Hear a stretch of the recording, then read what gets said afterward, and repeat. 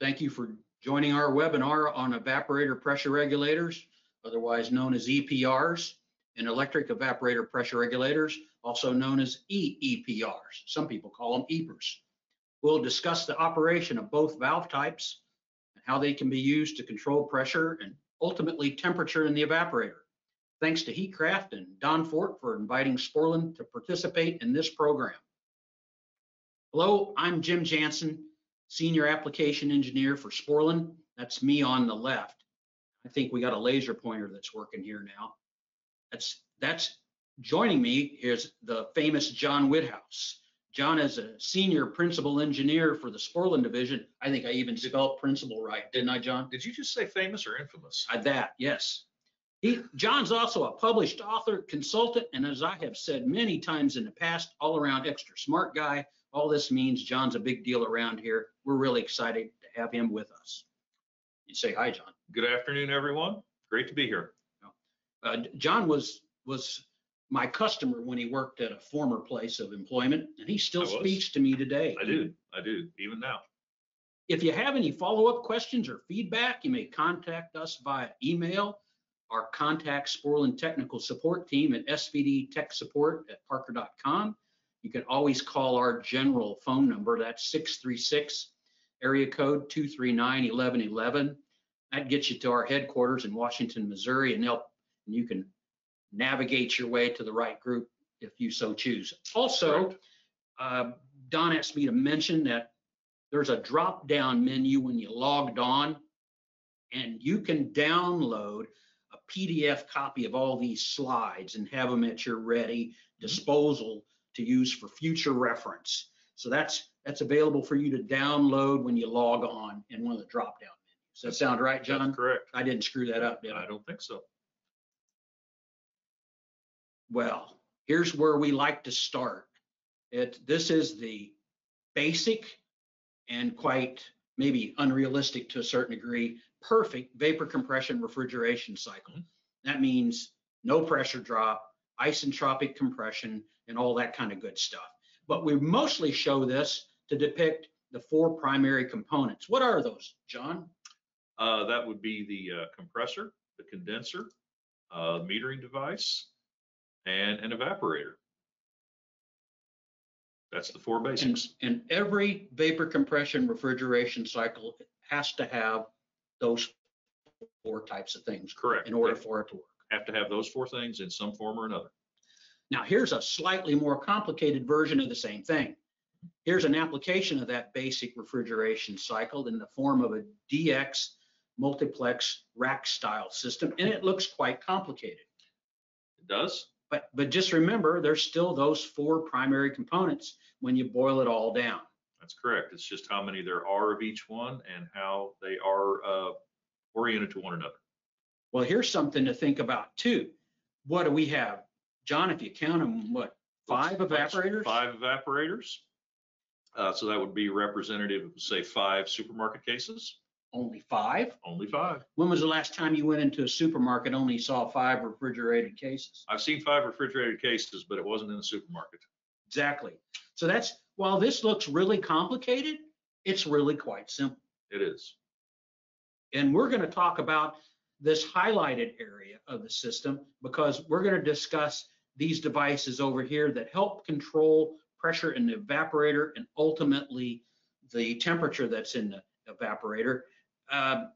The little bit more detail here in this slide, remember that pressure regulators simply control pressure, either inlet or outlet or differential. Evaporator pressure regulators control evaporator pressure. It's really just that simple. That's correct. I guess we're done. We could call it a day now, right, John? We probably ought to do just a little bit more. A little bit more. Now, the condition of the refrigerant in the evaporator is saturated. So as a result of that fact, by controlling the pressure in the evaporator, the associated saturated temperature will ultimately result in the evaporator through this control method. That's correct. Right? There's a correlation between the saturation temperature in the evaporator and the discharge air temperature, or DAT, or leaving evaporator temperature. I'm an old air conditioning guy. We'd simply call that supply air temperature. Yep. Or refrigeration guide may be air off coil. And this is based upon the heat transfer characteristics of the evaporator. Sporl and evaporator pressure regulators, or EPRs, are designed to provide a means of accurately maintaining evaporator pressure in a consistent temperature under varying evaporator load conditions. When the evaporator load increases, the valve will open on a rise of inlet pressure above the set point of the EPR. And so essentially the nomenclature of the valve implies how it actually functions. And we'll talk more about this. And this slide sort of summarizes a variety of methods to control temperature. You'll see there's solenoid valves and thermostats, and of course EPRs that we're going to discuss today, and then electric evaporator pressure regulators, and then yet another method, EEVs, controlling discharge air temperature. Those are all ways to achieve a similar result, but we're going to focus on two of them today.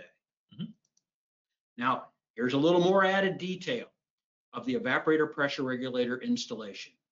We've included the serviceability of ball valves. We have a ball valve here, John, and That's correct. one over here. Those would be good to have. We've included a liquid line solenoid valve here before the metering device. And lest I forget, we've also included a liquid line filter dryer because we need to keep it clean, dry, and tight, as Don likes to say. That's right. That's right. You want to keep your refrigerant in the system clean and dry. Significantly helps in the reliability of the system. Helps keep from having issues with those next components in line, particularly the solenoid valve and the TEV. Absolutely. It's good insurance policy. It is. You know, here in this detail, we have depicted the use of a thermostatic expansion valve to control superheat over here at the bulb location.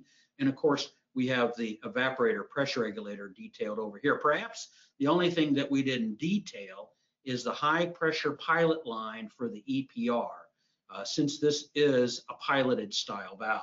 But we'll talk more about that shortly. Now, there are many different types of evaporator pressure regulators available. Here you see the ORI 6 and 10. These are direct acting valves with standard adjustment ranges and fitting options. Over here, we have the Sorit 12, 15, and 20. These are externally piloted valves. And then over here, we have the sport valve. And then here in between the direct acting and the piloted valves, we have the Sorit Pi, which is a piloted internally valve. Piloted internally. The sport valve over here is one of the many EPRs manufactured by another Parker division known as Refrigerating Specialties. They make a wide range of products, and we're planning to put together a special webinar just focusing on those products sometime in the future, so stay tuned for that.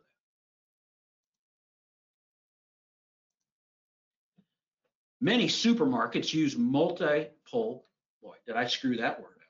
Multiple. Yeah, thank you. Multiple evaporators piped to a common suction header. That would be right over here. Correct. These evaporators can be operated at different temperatures for the various products being refrigerated. While this is a common application for pilot operated EPRs, depending upon the size of the systems, a direct acting EPR will do the trick as well. And that's what we've shown here. Just depends on the application and the size. An EPR is likely required when the desired saturation temperature in an evaporator or group of evaporators is higher than the saturation temperature corresponding to the common suction pressure. Makes sense, right? That's correct. The Sporlan EPR provides the flexibility to allow multiple evaporator systems to operate at different temperatures when piped to a common suction group. That's correct. So when you have a base suction pressure, your lowest evaporator temperature will be maybe typically right at that base suction pressure that's on the header. And then your other branches will be controlled by EPRs of various different types. They could be piloted. They could be internally piloted. They could even be electric too. Understanding valve operation of different EPR models is helpful to ensuring proper product selection for each application. Traditionally, EPRs are applied at the outlet of the evaporator and control evaporator or valve inlet pressure, but that's all they do. To further reinforce this trait, the Sporlan valve nomenclature describes the valve operation. What do we mean by that, John? So if we have an ORI, ORI stands for open on rise of inlet. It's pretty simple. It is. And what? Definitely. And what's this? What's the T over here? Is that the T signifies that that one also has a pressure tap available on there for checking the pressure that you're controlling to. So this says inlet pressure acts directly on the valve on the seat disc opposing the adjusting spring. So this is the disc, here's the spring, and then there's a bellows in here that's sort of like a flexible seal. That's correct. And our products, that's a very flexible material. And one of the things that people sometimes will do is they'll overheat this valve when they install it, and they can ruin this joint inside the internal workings of the valve. Right. Now, something that we get asked oftentimes, which I think is kind of interesting because you'd think it would work, and that's this right here. The valve cannot be installed in reverse to handle any other pressure regulating valve function. No, it cannot. It is a one-way valve only. So if you took a look at the position of the seat disc and the seating surface in the cutaway, you can kind of get a better visual of this.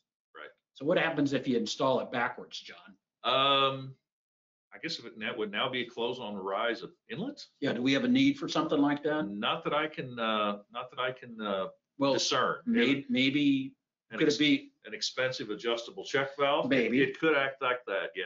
Yeah. Yeah. So, it's maybe a little bit equivalent to reversing the polarity on a light bulb and expecting it to make the room darker. I don't know. I've never heard that one before. I don't think it works. Okay. So, neither does this. Fair enough.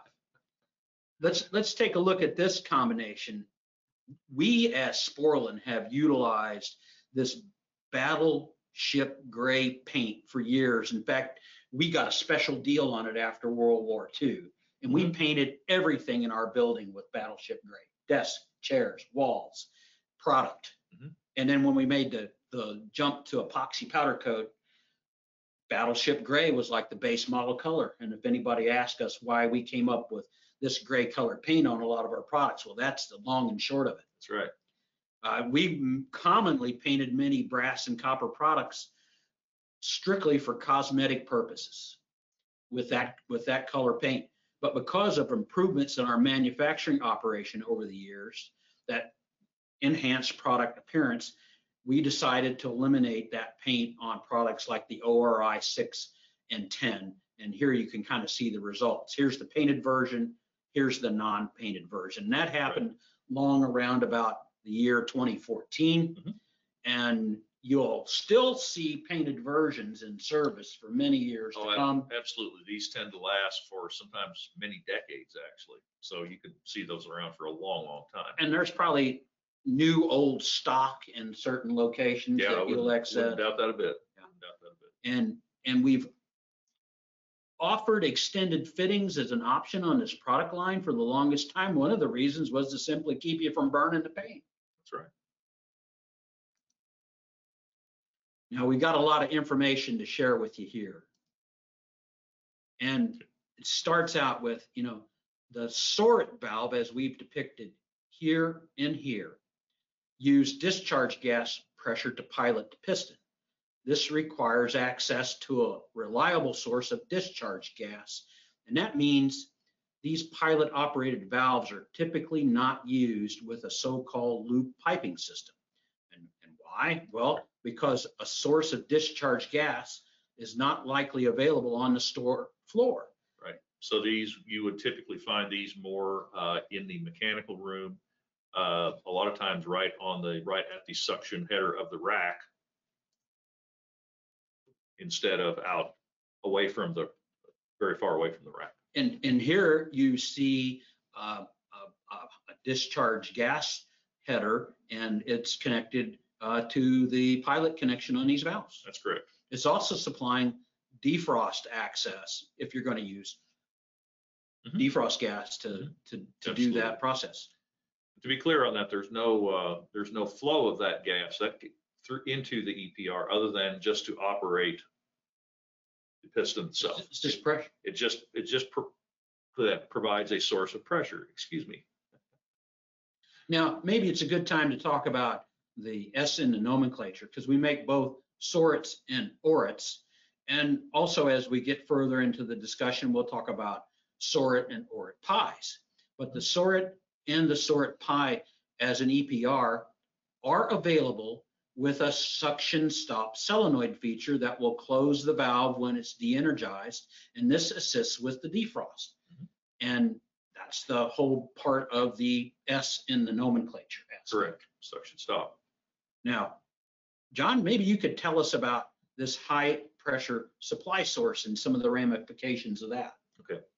Well, in the case of the pilot operation, only refrigerant vapor should be used as that high pressure supply source. We have some suggestions regarding the pilot source. That line should be kept as short as possible to minimize refrigerant condensation.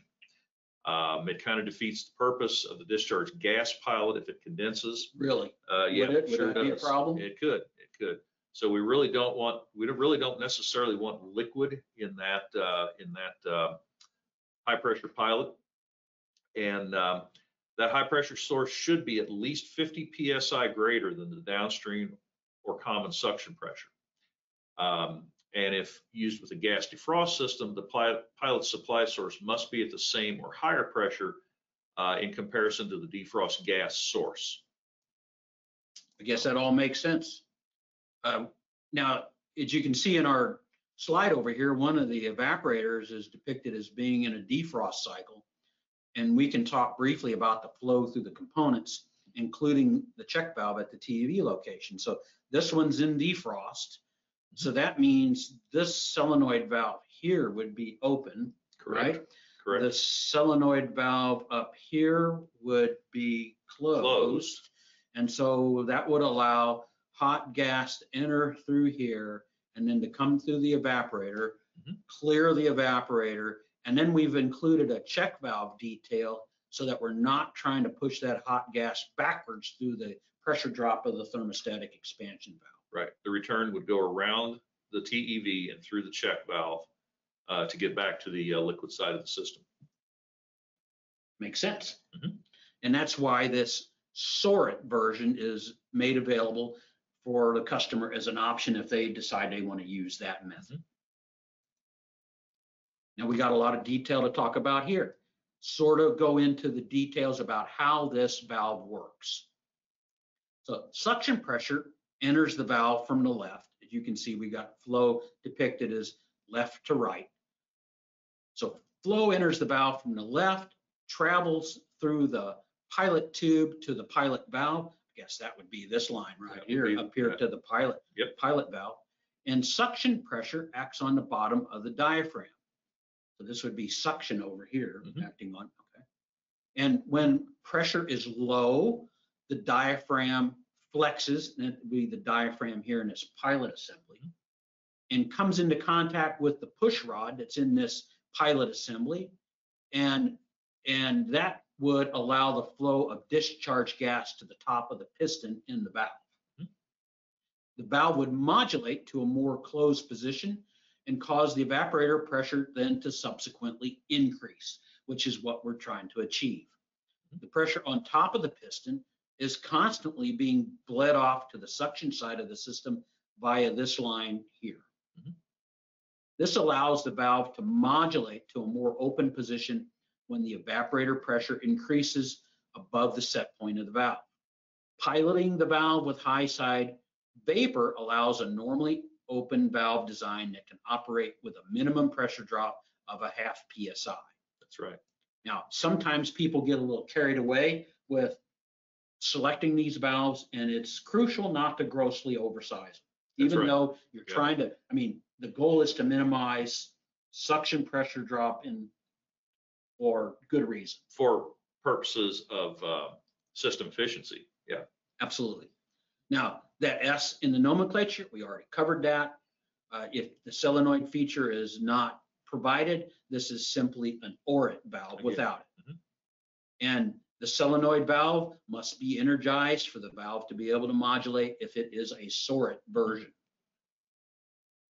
John, you want to tell us about a little more comment here on the defrost cycle? Sure, sure. So in order to defrost the evaporator, the solenoid component of the valve is de-energized to allow discharge gas to dump on top of the piston and provide a positive closing action. So in that case, you don't get that bleed and that piston is forced closed, closing the valve.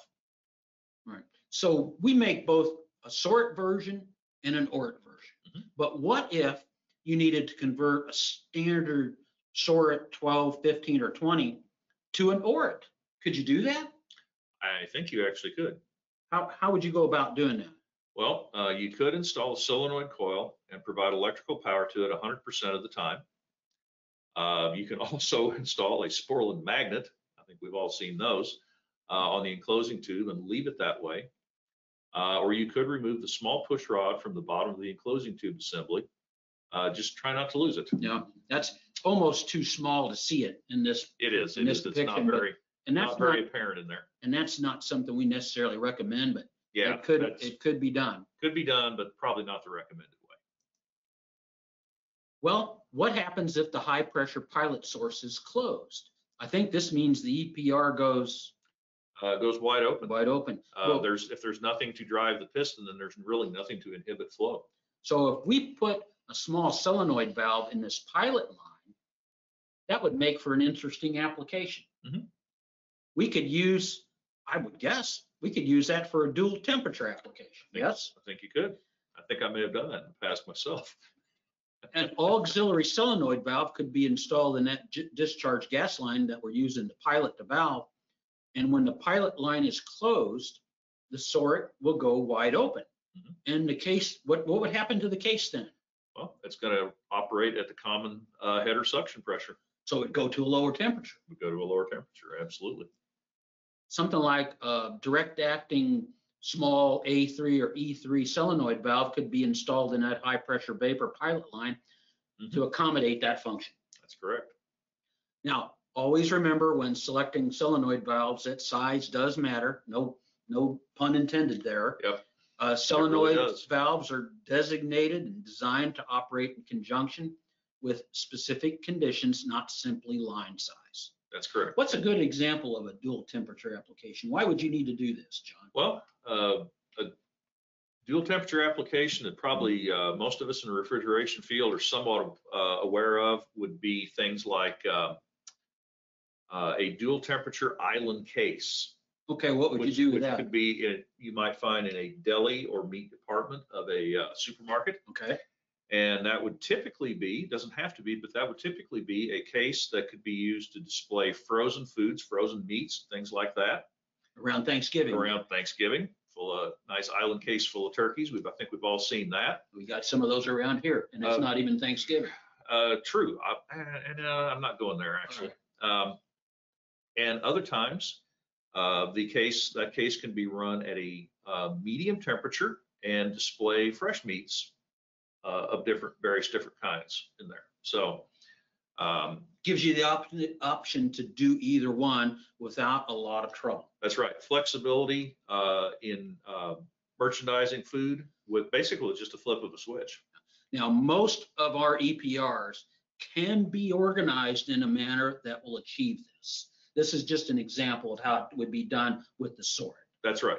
That's right. There's other methods you can use, other styles of EPR that you can use with different components and get there. If you did it with a direct acting EPR, you'd probably need to bypass it with a solenoid valve. Right. You would need a larger solenoid that would just directly bypass that ORI 6 or 10 in order to accomplish the same thing. Now, we talked about loop systems briefly earlier. We mentioned it.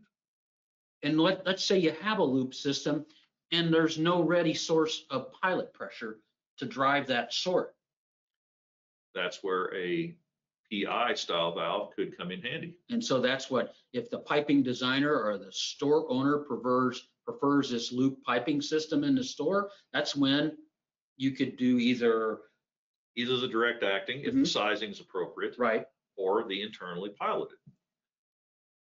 You could use that on a system with the evaporator groups piped to a common liquid and suction line that has been looped throughout the store. That's correct. The EPRs are installed in or near the refrigerated case in this type of system. So it means that they are actually on the store floor, so to speak. Right So there at the case. They're actually out in the merchandising area of the store. Now, examples of the direct acting we've already mentioned, like the ORI T6 and 10, and then now we're introducing the Sorit Pi, which means, I mean, we have people ask, why did you say pi? Is that Greek letter pi? Is that 22/7? What is that 3.14? It has nothing to do with any of that. Yeah, it's not quite that complicated. It stands for piloted internally. And of course, the range of refrigerating specialties products could be used in this kind of application. That's correct. There are other products. There are other products such as the sport valve that can be used. And as you'll see here, we have depicted both a Sorit Pi valve with a defrost solenoid piped in conjunction with it, and we've also depicted the sport valve, which has a solenoid stop built into it as well, and a two-way solenoid valve to help with defrost. And we kind of talked you through how that defrost flow would work. It's a similar situation. Yep. During defrost, the Sorit Pi can also accommodate hot gas flow with the suction stop solenoid feature, just like the Sorit. And that will close the valve when de-energized, just like it did with the Sorit version. Here we've got a little detail on how the valve works. Yep. These valves are piloted internally and do not require a high pressure source to operate them. So the valves are operated by the different, easy for me to say, pressure differential. Let me help you there a little bit. Yes, thank you. Across the valve, and these valves do require a minimum pressure drop of 1 psi to obtain full capacity. So you do have to be a bit careful on sizing on these valves. If they're oversized, it can result in erratic operation. And the piloted internally valve, it still modulates in response to the upstream or inlet pressure, just like the Sorit. So it is still an open on rise of inlet, if you will. Same kind of deal. Yep, absolutely. However, as inlet pressure is transmitted through the internal passageways to the underside of the pilot valve diaphragm, the valve works without an external pilot source to get the job done and ultimately control evaporator pressure and achieve the associated temperature that you wish to do. Yep. The Sorit PI version is equipped with a suction stop feature in the pilot that allows the valve to completely close for defrost applications. You will note too, the solenoid valve is energized to provide for the modulating feature of the valve to function, same as. And de-energized to accommodate the defrost cycle. Correct. And so you got a Sorit Pi can be specified with also with an optional electric open feature to achieve that dual temperature application function. Take a look at the image at the right. Here we've got the solenoid stop as well as the electric open solenoid valve. Do we have anybody trying to pose a question to us, John? We actually do here. A question from Carson. And this goes to the Sorit valve. Not that I don't think I'm talking about the Sorit PI, but the regular Sorit. If the solenoid valve on a Sorit valve is closed, does it shut off all flow through the valve? And I think in this case, well, you need to. Can I go back to one of those slides real quick? Sure. Let me back up just a little bit, and here we go. To get it to modulate, we got to have the solenoid valve energized. That's correct. And if we de-energize the solenoid valve, that means this valve's closed to facilitate evaporator defrost. Now, the question was, does that mean the valve's completely closed? I'd say it's completely closed with respect to, you got to keep in mind, depending on how long the valve's been in service, is there debris in the system? Is there any contamination? Is there seat leakage? Anything like that that might be thwarting the operation of it. But it basically does shut off all the flow, as you can see on the right-hand side of this slide. That's the intention. That's the intention. Could there be a little bit of leakage on a very old valve that's cycled for many, many years? Yes, there could be a small amount of leakage through it. But for all intents and purposes, that does drive that piston closed, and it does shut off the flow through the valve. There's a comment that I was going to make shortly with regards to troubleshooting, and that is the single biggest culprit for the operation of any of these products is contamination in the system. You can eliminate contamination in the system. It's a good step in the direction of having good, solid, reliable operation. Absolutely. I'll get back to where we were before. And we were talking about how the sort pi functions. And here the sort pi version is equipped with that suction stop feature in the pilot that allows the valve to completely close for defrost applications. Solenoid is energized to provide for the modulating feature of the valve to function similar to the sort, and de-energized to accommodate defrost cycle. And again, you can specify the sort pi with that optional electric open feature. I think the Department of Redundancy is coming into play because I think we've already covered some of this. We may have touched on one of those, yeah, at least. Now, here's some comments that we're going to direct towards some of the design issues and changes and applications with the sort pi. Right. Here we've got the sort pi detailed up to and including a date code of 3104. What's that date code mean, John? Do you know? That would be the 31st week of 2004. So this is starting to become some semi-ancient history, but we know that there's a lot of these valves still out in the field, so that's why we're covering it here. Now, along the way, after that point in time, we made some design changes like this external bleed line from the pilot assembly that you see here, sort of like we did. Did you like that? Sort of like, like we did with the sort, sort of like sort. That was supposed to be funny. I don't know if we added that external bleed line. We've got a threaded removable seat assembly inside here so that within limits, you can modify the size of the valve. We've got a new bleed style piston. All of this came about because there seemed to be a tendency to oversize these valves, and that could be a big problem. Low load conditions, you're likely to get unreliable, sketchy performance, and that the bleed in the nose piece helped to settle control.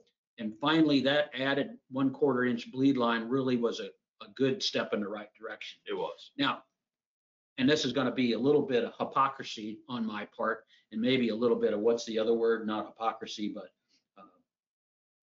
I don't know. I tend to be a mechanical valve kind of guy, and I like mechanical valves. I like mechanical things. Well, I think we're all very familiar with them over the past several years. But many years, but in many decades, possibly. In a conversion application, one thing you might want to consider is the use of an electric EPR, which we're going to talk about here. That's correct. Very shortly. That's correct. Now, troubleshooting sorts in general. If you have an EPR that will not hold setting, you're seeing low pressure, here are some things you could consider. And they are verify the valve setting. And of course, you'd turn clockwise to raise the setting. You could ensure hot gas is flowing to the pilot connection. We've got a strainer in there that catches the hammer handles in the lunch boxes. That's correct. Because that pilot valve may be contaminated with debris. Now you've got an EPR that's not holding setting, but you got high pressure. What could happen there? You might have a bleed line restriction, or again, might have debris contamination. Yep. Causing the piston to stick. Now, what's going on here, John? We've got some more troubleshooting guidelines. We have kits that you can use to rebuild these valves. And here we're suggesting that the enclosing tube lock nut torque range is 9 to 10 foot-pounds. Over tightening that assembly can cause the closing tube plunger to bind up, and it will keep the valve from functioning properly. Right. You do not want to over torque that connection. Everybody, I think, has a tendency to want to make sure everything is very tight to keep from having leakage problems. But in this case, the recommended torque is recommended for a good reason. Yeah. And my brothers who worked in this industry for as long as I can remember had a term for over tightening, and it had something to do with the bull and the back end of it and how tight that is. And that's probably something I can't say in public, but Probably not. you need to be careful. Probably not. Now, referring to Bulletin 30-11, we'll get some more information to you regarding the installation and selection of solenoid valves, which you might find useful, and you could pull that off of our website for free.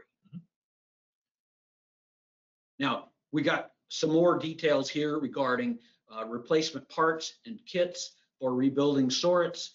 We have pilot valve kits, internal parts kits, gaskets, O-rings. You'll see here that we've depicted several different enclosing tube styles that we have utilized over the years to present day. And we have a Sporlan replacement parts catalog. It's called Bulletin 122, and that is available for you to download. What's the cost on that, John? That would be zero. That's free as well. Cost. That would be zero. Right. Now, here's an interesting thing. Here's a question we get asked all the time. And John, you being the refrigerants expert, I think this would be something good for you to tell us about. Okay, I can do that. So as we, get into more and more refrigerants in systems that exhibit glide, and the diagram that we have up here depicts a zeotrope, in this case R47A, so a zeotropic blend. If you look at a pH diagram like this, you can always tell because your lines of constant temperature are going to slope downward from left to right. That indicates that you have a glide. And as we map out our process on there, you can tell that you're going to have some change in temperature through the evaporator, even with holding a more or less constant pressure. And so, in the real world, you're going to have some pressure drop through the evaporator. But of course, this slide basically depicts the ideal vapor compression refrigeration cycle.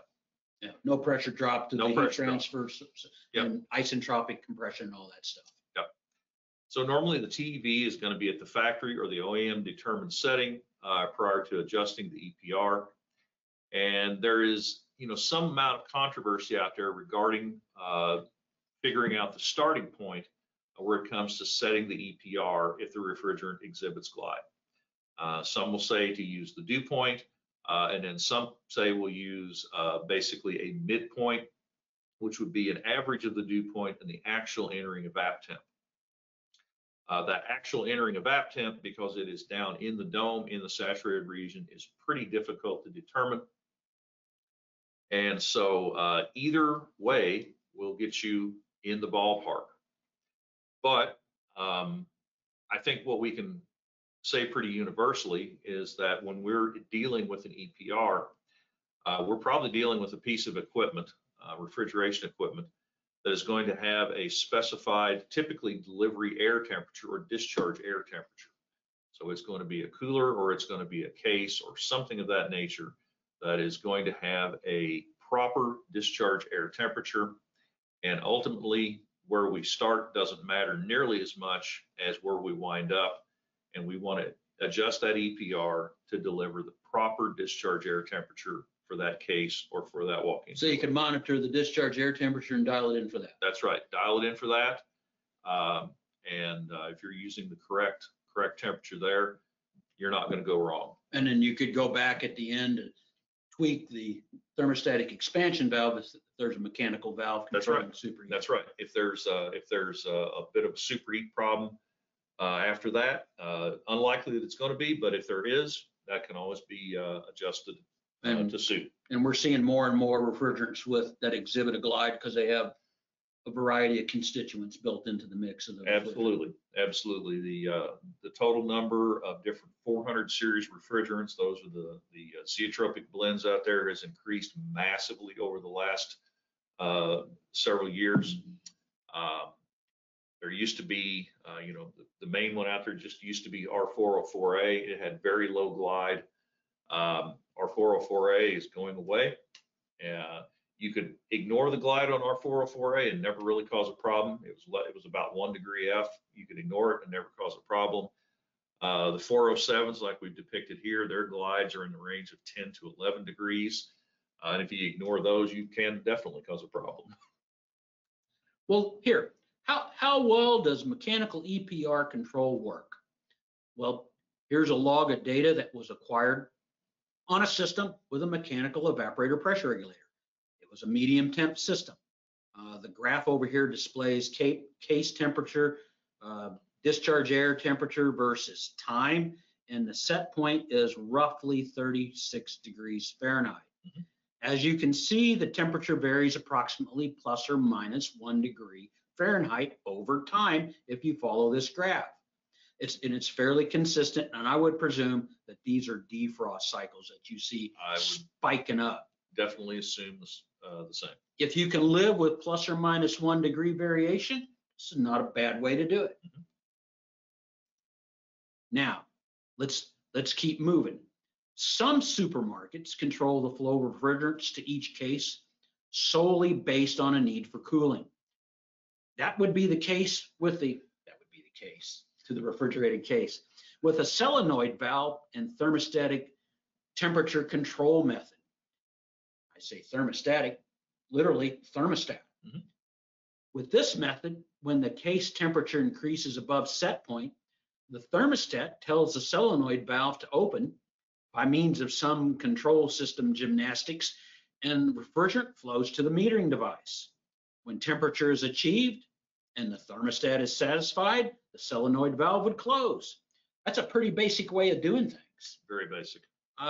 Might see that set up on small standalone units, conventional systems, a walk-in freezer or cooler, and in a way, that's what a lot of residential air conditioning systems do. Indeed, it is. You could use it on a multiplex system, but probably not the favored method. Yeah, it would be it's a pretty crude method of control when it comes to refrigeration devices. Remember, we just got finished talking about mechanical EPRs and that they respond to inlet pressure to obtain a desired case temperature. In comparison, the valve we're going to talk about next, the electrically actuated, electronically controlled EEPR, responds directly to discharge air temperature to obtain that desired case temperature. You know, we may have just talked a little bit about using this discharge air temperature as a good way to set a valve. Maybe we did. Now, some of you may be familiar with EEVs used to control superheat. Well, an EEPR is a step motor driven valve similar to that. Let's get into it. Here's some additional detail. In comparison to the EPR, this option requires a controller to accept the discharge air temperature reading from a sensor. Mm-hmm. Discharge air temperature is important stuff. The controller then positions the EEPR accordingly. By stepping the EEPR in the closing direction, pressure will increase and cause the discharge air temperature to also increase. That's the job in the case of this product line, the CDS valve. CDS. That sounds like a broadcasting company. What does CDS mean, John? Well, this goes back several years in and of itself, but it actually means controls discharge step. Well, you won't find that reference too many places. Not very many, no, not at all. You'll notice here in this particular example, we've also snuck in an EEV as the metering device, and it serves to control superheat at the outlet of the evaporator in this particular example. And here you can see we've depicted a small controller that tells the CDS valve what to do. Correct. Regarding controllers, we offer a standalone controller that can be used to drive the EEPR. Examples here, the temperature control, the pressure control, these are all variations of a product line that we refer to as Kelvin controllers. And some case controllers can operate as standalone controllers in addition to this. More commonly, EEPRs are controlled by dedicated boards or case controls that communicate with the store's EMS or BAS. Correct. That's the energy management system or the building automation system. That allows a technician or a store operator to see and monitor case temperature, valve position, and all those sorts of things. This can take place from the controller or from even a remote location. Even a remote location. Now, we talked briefly about standalone controllers. Here's an example of another type of controller. This one can readily interface with the building automation system, that BAS, or the energy management system, the EMS, and can control many additional parameters. These electric valve controllers are classified as integrated controls or case controls. And here's an example, this S3C case control. What does S3C stand for, John? That would stand for safety, service, and security. That's kind of cute. Indeed. We have an online training module for this control. There are some big box stores in this country that have really jumped on this product line. They're adopted them very much across the board.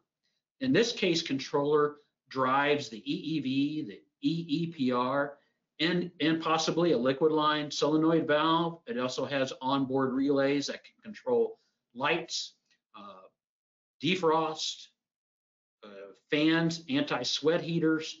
It can even control an SPW valve. And what the heck is an SPW? SPW would stand for Sporlan pulse width. So that is a pulse width modulated EEV. Okay, so you would almost treat it like a rapid cycle solenoid valve. It is very much equivalent to a rapid cycle solenoid valve. Interesting. Now, if you use any of these controllers, you've got to have additional accessories that work in conjunction with them. You must have sensors. Now, and choosing the right sensor or sensors is key to the success of this. Now, there's a wide variety of sensors available both on the temperature and on the pressure side. We have 2K, 3K, and 10K thermistors and more. And what does the 2K or 3K or 10K mean in this situation, John? What is that reference? That would reference the basic amount of resistance across that. It's a thermistor, so it is a resistor that reacts to temperature. And so that talks about 2,000 ohms or 3,000 ohms at a given temperature. Right. All right, that makes sense. Now you can tell the type of sensor by the construction in some instances. The 10K sensor is being used more and more all the time. Yes, it is. And when needed, the appropriate pressure transducers should be selected based on the pressure range seen in the system. For instance, here's 0 to 150, 0 to 300, 0 to 500. Those are all models, and I've failed to mention the pounds per square inch gauge. Yep.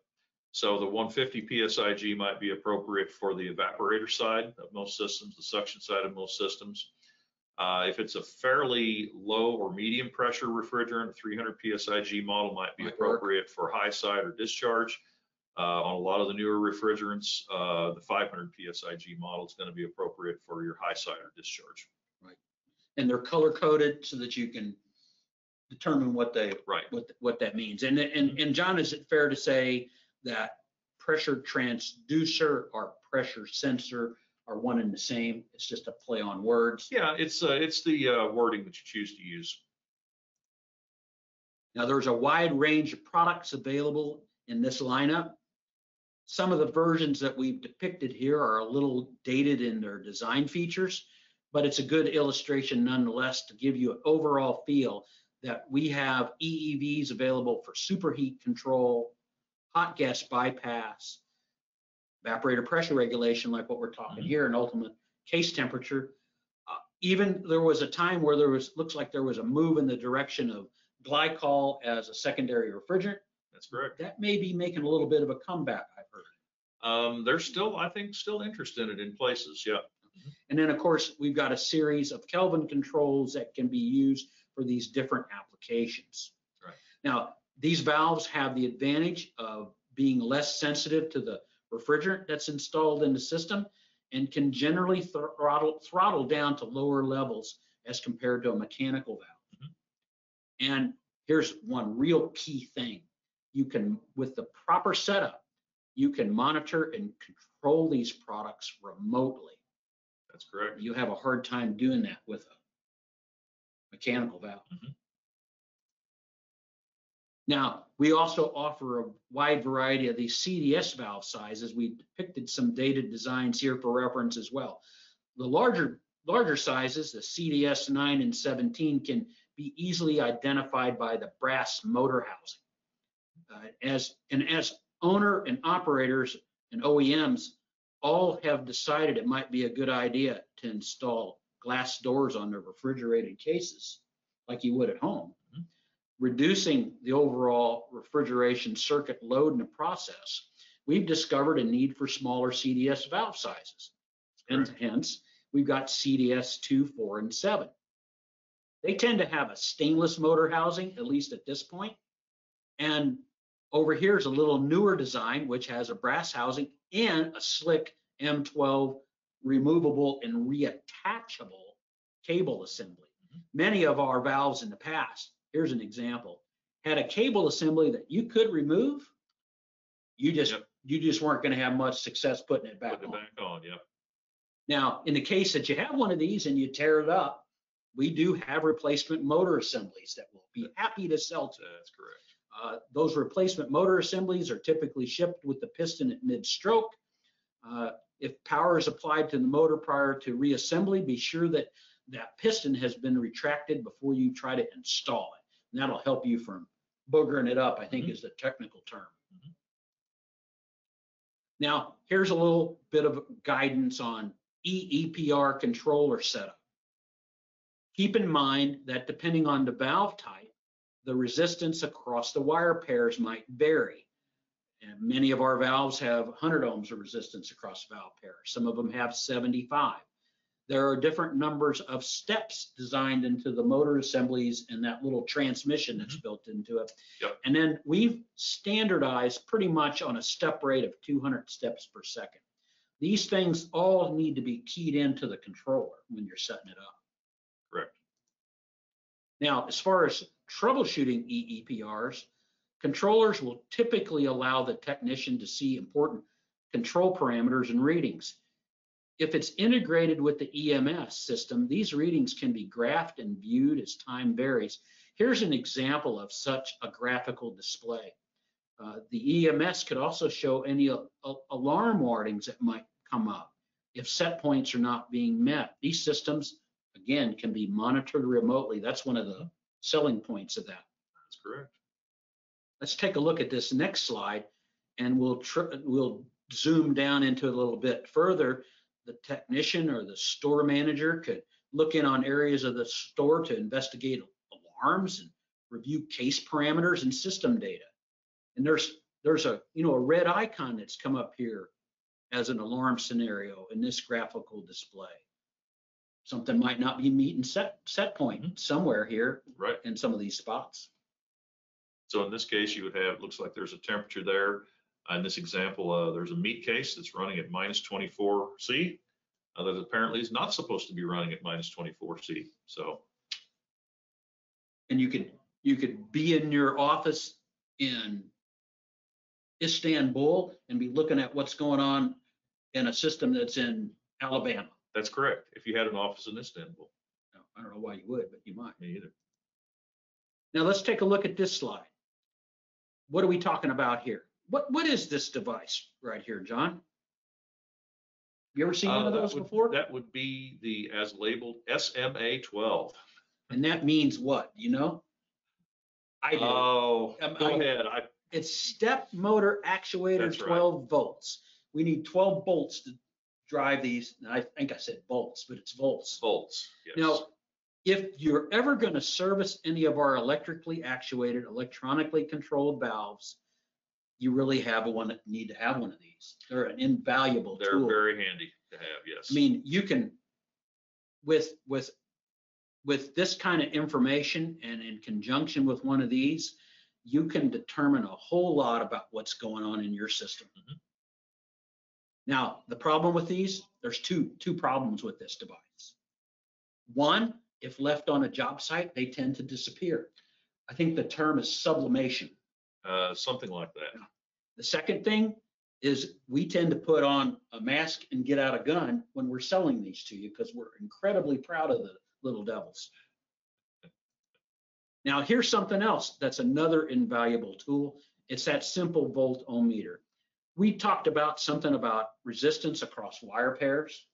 Well, again, depending on the valve design, the resistance across wire pairs, like either the red and the green or the black and the white, is going to be 75 ohms with a tolerance or 100 ohms with a tolerance. And then likewise, the resistance between any wire and the housing of the valve itself ought to be an open circuit. It certainly should be. And checking that resistance will tell you a lot about what's going on. Now, here's a neat little kit that some of you may not know exists.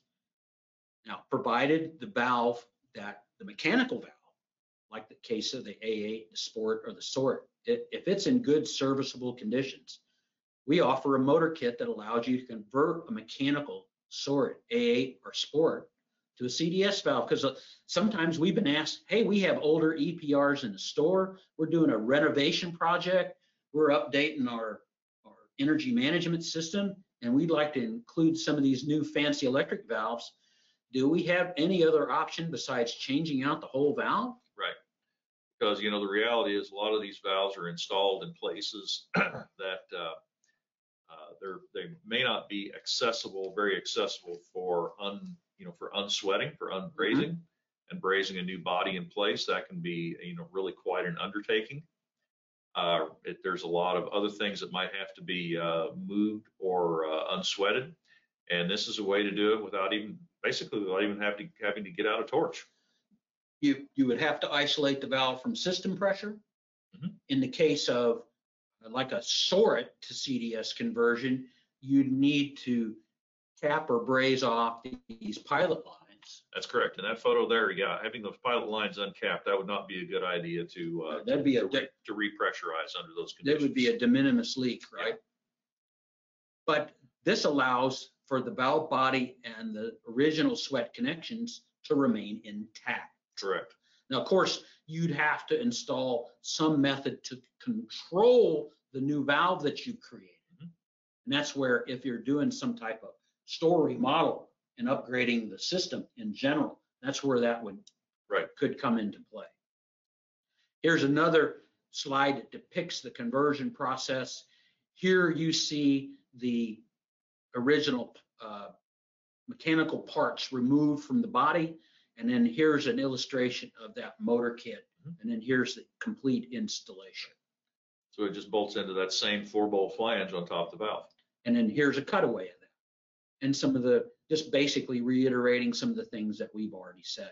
There's a reference bulletin that details this information, and there are YouTube videos out that show how to do it. That's correct.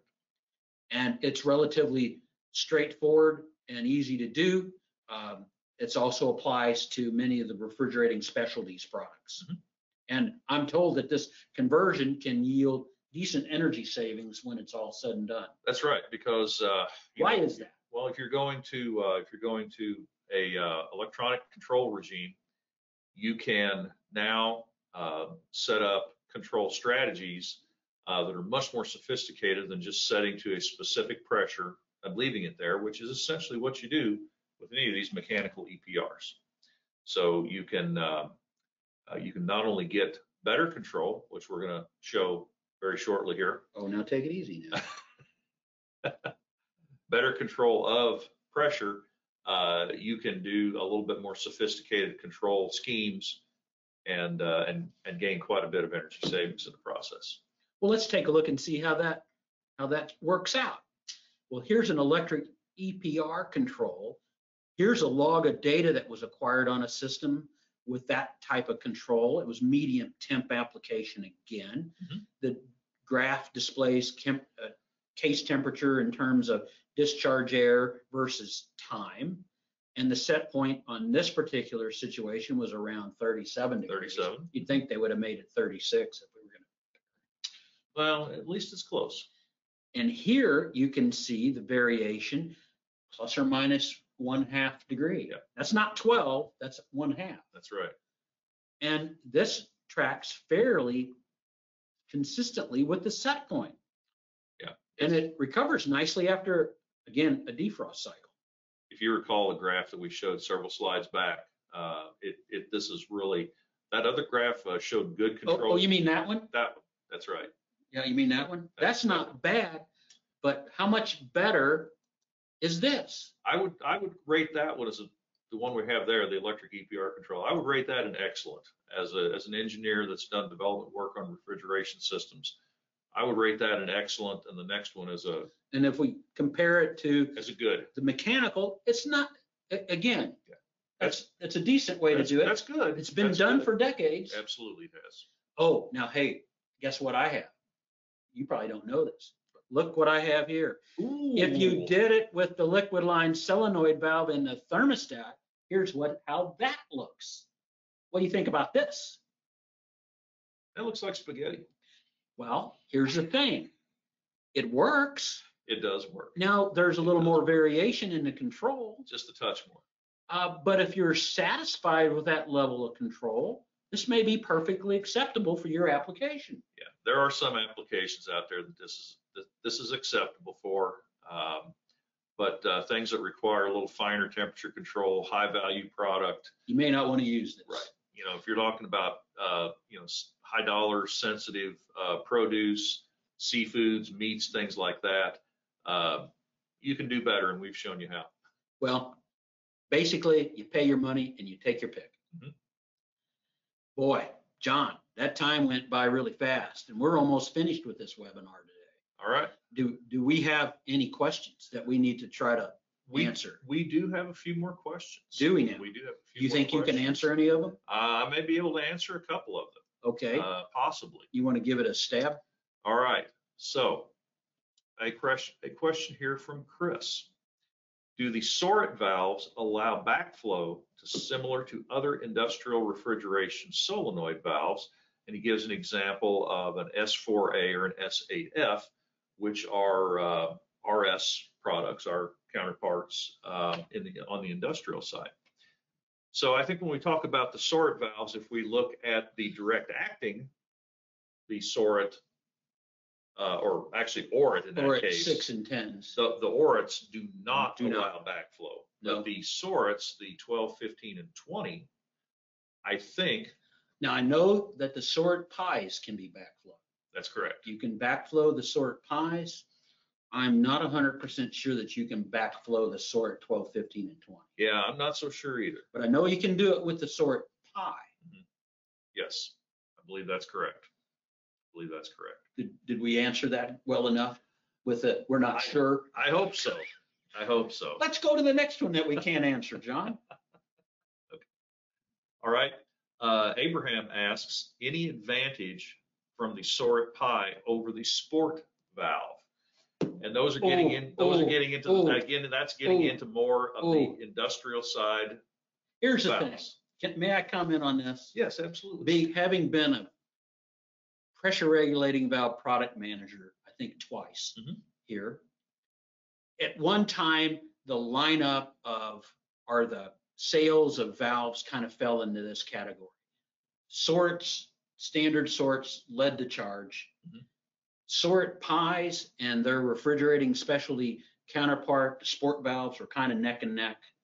I think as time went by, the Sport valve absolutely trumped it. I would use different terms if we were talking in a non-mixed audience, but Orits and Sorits did real well.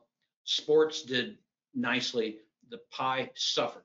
And I think, unfortunately, the pie valve suffered from application issues early on, and it was cleaned up with some design changes in our part. There are places and areas of the country that love it. We continue to sell it in numbers that I am surprised to see. And as far as comparing it to, say, a Sport valve, the Sport valve and the other refrigerating specialties products lend themselves to quick turnaround within limits. It's modular.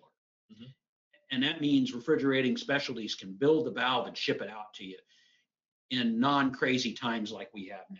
That's right. And so that's a benefit. The maybe the downside to the product is the fact that it's a collection of modular components, and it has gasketed surfaces in between each one of those components. Mhm.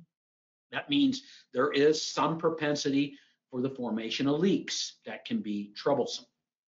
So again, if you have a preference for one over the other, they both can get the job done. And having said all that, it seems as though the world is moving more and more to the electrically actuated, electronically controlled mix of products because of the benefits that they bring. Mhm. You think that answered the question, John? I think so. Okay. Got another one? Eloquently, actually. Thank you. Okay. Maybe not as distinguished as what you sound. So, Or maybe so. maybe so. What else you got? All right. So a question from Jack, and this refers to the temperature control graphs that we have just Yes. displayed. Maybe I should get those up. Potentially. And the question is, what is the TD for the previous graph? And when we say TD, I'm not 100% sure what we're referring to here, but I think maybe talking about the difference between the actual base suction pressure that the valve is controlling off of versus the evaporator pressure that it is, or evaporator temperature by proxy, that it is controlling to. And all I don't know if I have that information, but let me. I'm not sure that we do have that information at our fingertips, but I'm sure that we can find that out. Well, let's look at the mechanical version here. I know it's not detailed here. Yeah. Or I don't think it is. No, I don't have that. But we could very likely get that, convey it to Don for these three examples. So TD for the temperature control graphs. That's correct. I can, Don, if you're still listening, I can see if I can get that information and convey it to you. That's acceptable to me because everybody that's logged in today will get a nice thank you email, and of course we can relate back to that. Was that? Yeah, I tell you Brian, what, I'll get that, and I'll also confirm the reverse flow for defrost through the sort 12, 15, and 20. I don't think we can, but I'll double check that. Yeah. Okay, we'll find a way to communicate that back out. All right, so those are two. All right. John, we have any other questions? We do indeed, and have more rolling in. So we've definitely got some interest here. From a question from Damien. Are the actuators on EEVs replaceable without having to pump down and isolate the valve and remove refrigerant? And in this case, I think that we have to say you're talking about motor housing, talking about motor housing on there, and they actually are not. You got to isolate the valve from system pressure. To isolate the valve from system pressure. Just like as if you were doing a SOR to CDS conversion, you got to isolate the valve because you're gonna expose the inner workings of that valve to atmosphere. Correct, you are. The motors on all these valves that we're talking about here, these are all hermetically sealed, wetted motors. In other words, you have a certain amount of refrigerant and a little bit of refrigeration oil that can actually get into the motor housing. That's the way they're designed. That's the way they've been designed from the start. And as a result, you do have to isolate and pump down to be able to change that. Now, in fairness to Damien, there are EEVs out on the market that are not that way. That's correct. There are other manufacturers that have what is called a dry stator EEV. And in fact, if I can back up, John, if I'm not mistaken, let me see if I can find it here. We do have a model of our own, and it may have been depicted in that one slide. And I'm going to show it to you here. I think if I can get to it, I think this little guy right here might be such. Well, that is true. The glycol valve that we have here. I mean, it's not refrigerant, but it is not refrigerant. That glycol valve there, that is a non-wetted motor design, because motors don't like to run with glycol and water inside. Really? They don't? Yeah. Are you sure? Not at all. Not Okay. at all. I'm sure. There's problems there. Yeah. All right. So, well, there you go. all right. That's a good question. Moving on. Next question. So This is from Joe. What is the difference between the CDS and the CDS-T valves? And that one's a rather simple one. You take it. T, again, as we outlined for another valve, stands for pressure tap. And so a CDS-T valve has a built-in pressure tap, much like is depicted here.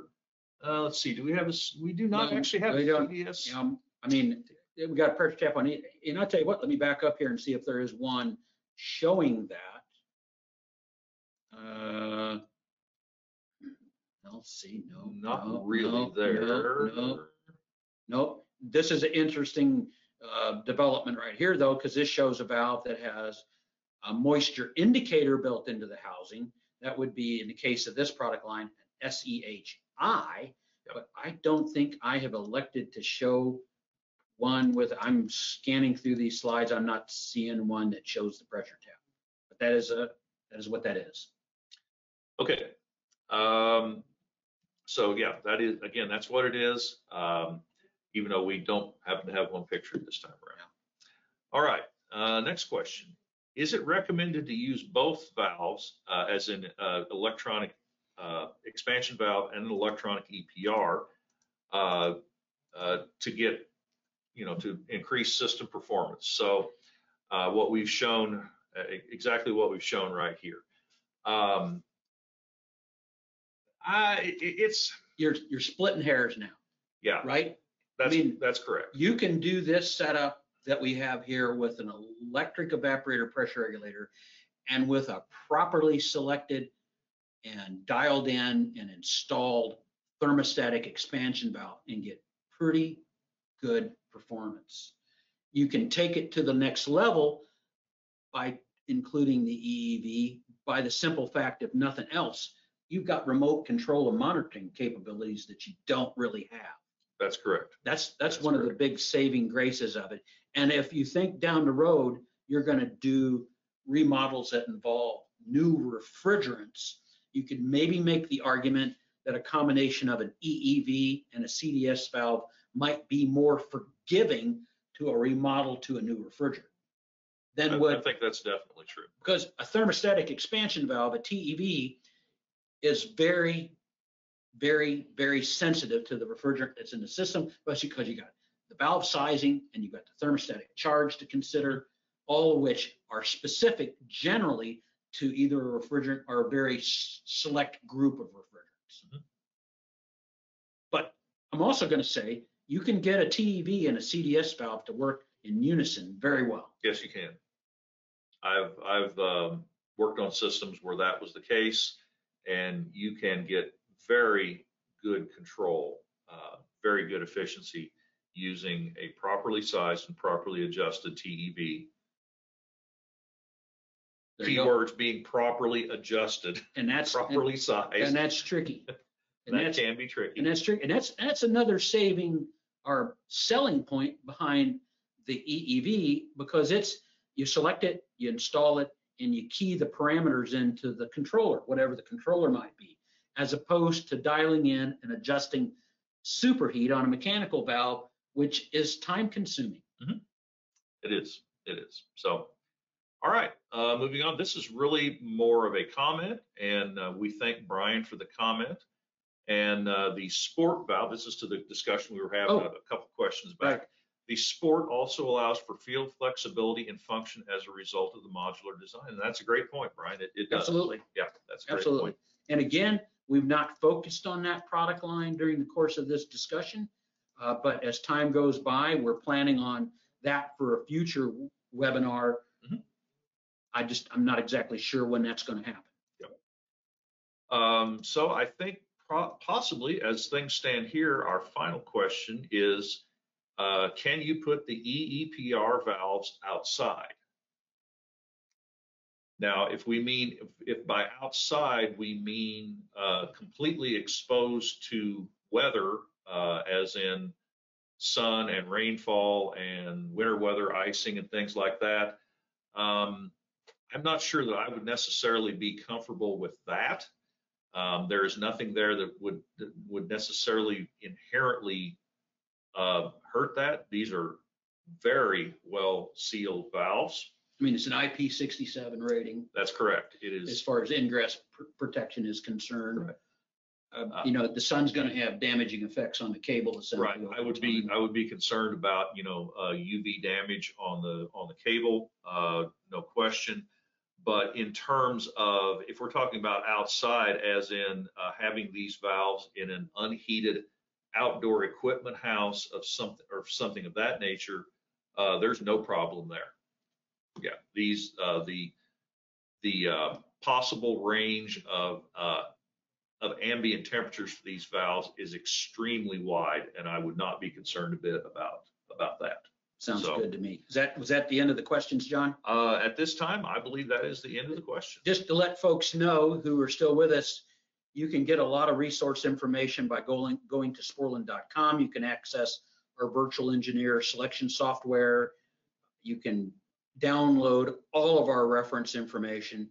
You can go to Sporland Video and watch all the pre-recorded webinars that we have out online. You can do all this for free. You can also call our Sporland Tech Support line at 636-239-1111, and we will not charge you a thing to access that. And I will mention too that if there seems to be a lot of times a lot of interest in those valve conversions from the previous mechanical valves to the CDS type valves. There are some very good videos on YouTube on that. Absolutely. Absolutely. Just point those out in particular. And just to remind you, again, if Don will let us come back, we've got 2 more webinars scheduled to do. One That's on correct. head pressure control in October, and then a subsequent one on thermostatic expansion valves in December. And Don had also asked us to share our image with you. Oh, that's Here, right. let's see if I can get that to work. No one can see you. Click to share. It's being stubborn. There we are. Almost hi. And there we are. That's John. I'm Jim. It's There been a you pleasure to be here. And thank you, Don, for letting us join you today.